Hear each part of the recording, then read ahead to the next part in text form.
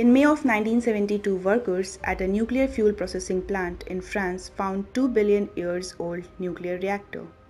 This was scary because this is extremely unlike and such nuclear reactor need a very advanced technology to function. But according to different researches, our Earth is only 4.5 billion years old. So how something so advanced could exist at that time? If you're curious to know about this, then press that subscribe button and dive with me into this video.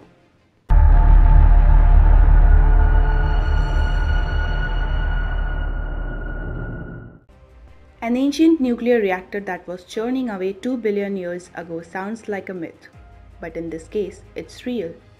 In May 1972, workers at a nuclear fuel processing plant in France found that ore sourced from a mine in the Okala deposit in Gabon, that was formed over 2 billion years ago, had over 440 pounds of uranium-235 missing.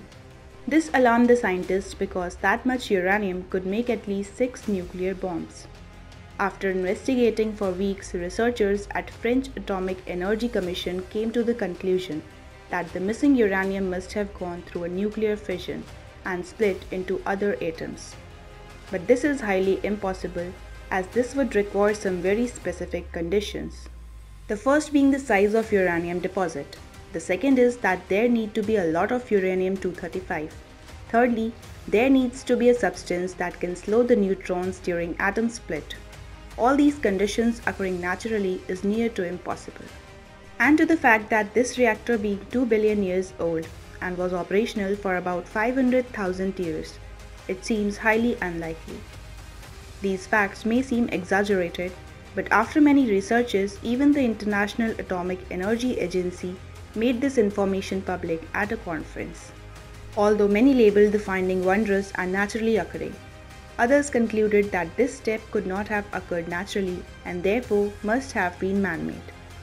They gave reasons that researchers have concluded that reaction was produced and heavy water was found to have been used to moderate the reaction. But heavy water was nowhere present in the vicinity of Okala. Further, the problem is that no water that is pure exists naturally anywhere in the world. René Newbegin in his book Secrets of Lost Races said that all the facts and evidences is showing the creation of the reactor by a bygone civilization millions of years ago. Just because we are so stubborn to accept that there could have been a far more advanced civilization that existed in past, we cannot just ignore the possibility. If we look around, there are clues found all around the world, from the Great Pyramids to the Sacsayhuaman ruins in Peru, that points to the possibility that advanced prehistoric civilization may have existed on this planet. But let us know in the comments that what's your views on this. And if you want to see more such videos, then press that subscribe button. And I'll see you in the next video. Goodbye.